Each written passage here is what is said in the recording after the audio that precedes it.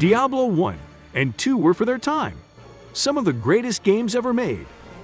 Both games earned Game of the Year nods, so it's no surprise that the next game in the series, Diablo 3, was one of the best-selling games ever. So how was Diablo and its fans done dirty? Let's get into it. Diablo was such a beloved franchise, and yet now, gamers don't have the same love for it that they used to. Fans like to harken back to where they saw the series first go wrong. And if you know anything about Diablo, you guessed right, the majority of fingers point at Diablo 3. First off, Diablo 3 was not created by the team that made Diablo 1 and 2. Those games were made by Blizzard North. Although Blizzard North started working on a second expansion for Diablo 2, as well as beginning work on Diablo 3. At that time, Blizzard North was engaged in arguments with Blizzard's parent company, which led to several key members leaving their roles, and eventually the entire Blizzard North studio closing down. Fool! You have just ensured the doom of this world. You cannot even begin to imagine what you've set in motion this day. Eventually, development on Diablo 3 was restarted by Blizzard and was led by Jay Wilson. Once announced, hype for Diablo 3 was off the charts. Diablo 3 was ranked the number 5 Google search that year. Fans of the series could not wait to get their hands on it. When the game launched in 2012, millions of players tried to log in at the same time, which led to overloaded servers. Most players received the infamous error message, Error 37. Error 37 was a rough start to the Diablo 3 launch, but game journalist scores were strong and the game broke PC gaming sales records. You would think that once players could log in, it would be smooth sailing from there. Unfortunately, there were a few more problems Diablo 3 players were about to find out. The next drawback was Inferno mode. When you get to Inferno, you just have a whole new set of challenges. That first rare monster pack is basically going to own you. You really have to watch your defensive stats, and at the same time you're trying to build up your magic find, and it's hard because you have to. It's a fine balance. You're going to really need to use your gems and your enchants to really boost up your defense just to survive and not get one-shotted. When you get to Nightmare and Hell and Inferno, you will get your asses kicked, we promise. The end game difficulty was called Inferno. It was so difficult that you needed to use some of the best gear in the game. The problem was that this gear only dropped in Inferno mode, which created a chicken and egg scenario. The solution was to play the game improperly, avoid monsters, open chests, avoid monsters, open chests, etc. It was much more beneficial to run away from enemies because of how long it took to defeat them, and it was more efficient to find items by just looking for treasure chests. The next problem was that you almost never found legendary items. These were the best items in the game, and it sometimes took over 100 hours to find your first one. When you finally found one, it could be for a different character class, making it unusable. This brings me to arguably the biggest problem of all, the auction house.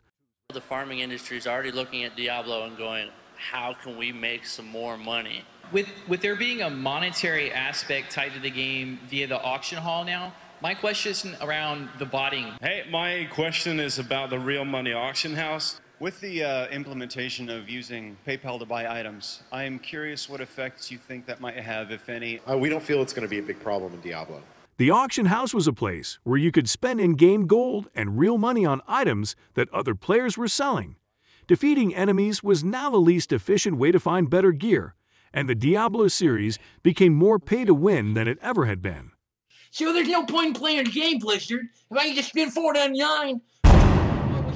What can $9.99 give me? 5 levels? The last Diablo 3 flaw that I want to bring up was that there was no PvP. Many Diablo 2 players played mainly for the purpose of dueling with their friends or other players from around the world. Someone just died! I just one-shot at someone. Let's go ahead and see how we do. Basically, I shouldn't be getting hit.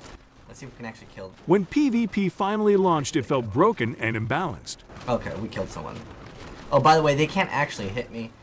Oh, and one more thing, not a huge flaw, but an honorable mention, is that Deckard Cain is killed by a butterfly. How salty are you he died in Diablo 3? I think it sucks. You know, I love that character too, and you know, it's a shame that they went that way. But you know, I have no real influence or control over any of that, and they're going to do what they want to do. And you know, I was sad to see him go. That's the way it is. One important thing to mention about Diablo 3, before I move on, is that the developers addressed a bunch of these issues themselves, and with the Reaper of Souls expansion and Loot 2.0, a much higher portion of the player base enjoys this game, as opposed to Diablo 3. That brings us to the next time Diablo fans were done dirty, BlizzCon 2018. This scenario felt all too familiar. For months leading up to BlizzCon, Blizzard had been talking about multiple Diablo projects in development. With BlizzCon just around the corner, fans were speculating that a Diablo 4 announcement was coming. When the day finally came, the Diablo developers shocked the world. They did not announce Diablo 4 or even a Diablo remaster. Instead, they announced a mobile game. Hey, just was wondering, is this an out-of-season April Fool's joke? No, it's a fully fledged Diablo experience on mobile. Is there any plans to make this playable on PC, or is this strictly mobile forever? Are there any? Yeah, the current plan is to be on mobile, both Android and iOS. We don't have any plans at the moment to do PC. To set the record straight, there's nothing wrong with announcing a Diablo mobile game, unless it is done on the main stage at BlizzCon in front of a bunch of hardcore PC gamers with them thinking they would get a much superior announcement. We have to help him! He's dead already.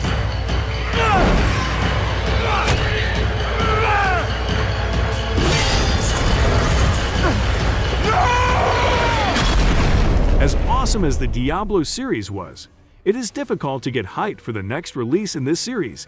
Diablo 4 has now been announced, but with a ton of key developers gone, the lawsuits Blizzard is facing, and the recent poor track record of Blizzard's recent history, it will be tough for the Diablo series to regain its former glory. Even so, I will be giving Diablo 4 the old college try, because a part of me will always remember how awesome slaying demons once was. Now, I know what you're thinking. What happened to Diablo?